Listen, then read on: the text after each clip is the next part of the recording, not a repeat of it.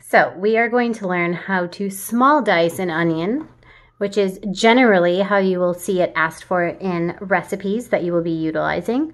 I'm going to always talk about tip to tail and around the equator. There will be no time that I will ever ask you to cut your onion around the equator, and I'll show you why in just a moment. So you can see these really beautiful lines that Mother Nature is asking you to use. And that's exactly what's happening, is this striation that you're seeing. So that is the natural line that you'll be using when we are small dicing an onion. So we'll always keep the root end intact. You see that right here? And that is what is actually in the ground when it is growing. And after we flip it, just like this, the greens start to come out of the front of it, and you get green onions and other onion starts and all of that beautiful stuff just like that. But we're gonna cut that off as we dice. So here we go. I'm gonna turn my onion. I am right-handed, so the part that I'm gonna cut off is gonna be to my right-hand side. If you are left-handed, it will be to your left. So I'm gonna take my knife.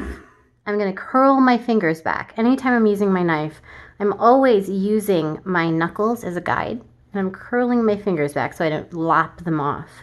And I'm just gonna very gently cut through that end there. And do not throw that away, right? We're gonna put that right in our stock bag for our later stock. We never waste anything. So now I have my onion. I have a flat surface to work upon.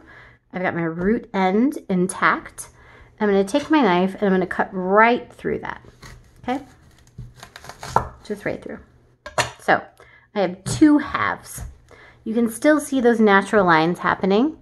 I did not cut through the equator, and you will see that how important that is once we begin the small dice process, or any dice for that matter. I'm gonna very gently peel this back, and this is just the skin. And sometimes onions have like a kind of a second layer of skin that's a little bit translucent, but it's still very tough. And you should definitely get rid of that and include that in your stock bag so that you can utilize that for the flavor of it, but not necessarily the texture. So my root end is facing away from me. The cut end is facing me. That's always the MO whenever we're cutting up onions and whenever we're dicing them. So I'm gonna take my knife, and I'm gonna use the tip of my knife. I'm gonna curl my fingers back. I'm gonna use my knuckles as a guide. And I'm gonna use those natural lines as a guide for me, right? Just like I said before, Mother Nature is telling you exactly what to do. So I'm gonna leave about, I don't know, 1/4 of an inch between the root end and the onion where I cut. And you'll see exactly what I mean when I begin. So using the tip of my knife once again, I'm gonna cut through, and I'm gonna cut straight down. There's a lot of thought about, because the onion is sort of, you know, spherical, that I should cut spherically. Don't do that, just cut straight down. It'll be much easier. So once again, straight down. Once again, take a look at the root end and the 1/4 inch I'm leaving in between that end and the onion itself. I'm just gonna go right across, and again, and again, and again. So I'm now gonna show you how I've left that root end intact and how everything is still connected. And that's really going to help you for the next move I'm about to show you. So back on the board, I'm gonna turn it to the right because I am right-handed. If you are left-handed, turn it to the left.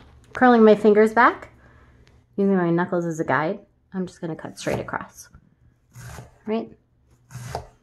And this is dicing an onion.